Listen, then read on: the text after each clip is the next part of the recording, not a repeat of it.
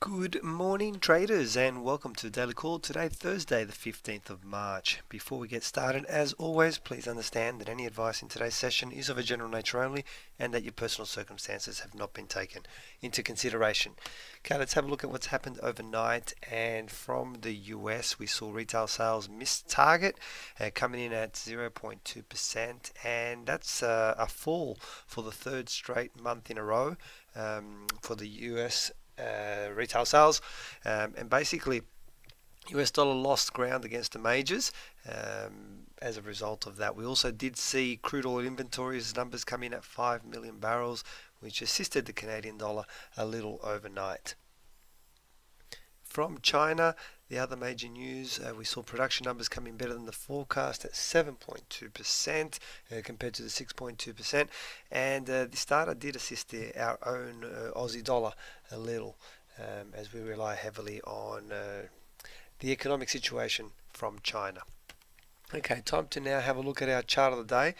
And the chart that I found for us, it was actually quite difficult to find something today, so it's something a little bit different than normal, but nevertheless let me show it to you. It's the Euro CAD on a weekly time frame. Now I know I've never looked at a weekly time frame before, but it's a really nice double top. So there's a couple of options here. If you would like to trade it as a weekly trade, you kind of need to wait till the end of this week to see that the current candle situation remains as an inside candle. But if I do jump down to a daily time frame and zoom in, I'll also notice that on a daily time scale, we have produced one peak, come down, and we're at the same point, and this level is the same level that I just showed you at the weekly level.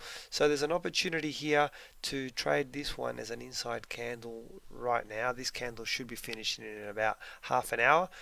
It looks like it will remain as an inside candle, which would give us the opportunity, should we break on the downside, it would trigger us in a trade based off the daily chart. So there you have it, the Euro CAD.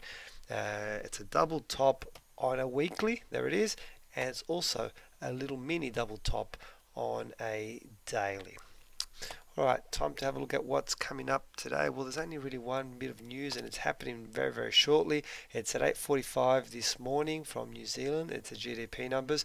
So for some of you, by the time you see this, it may have already happened. If so, well then there's nothing else on the agenda for you. As always, guys, please feel free to contact us if you do have any questions. Follow me on Twitter at ChatFX for trade setups and breaking news. Most importantly, I hope you'll have a fantastic trading day. I'll talk to you tomorrow on the Daily Call. Bye for now.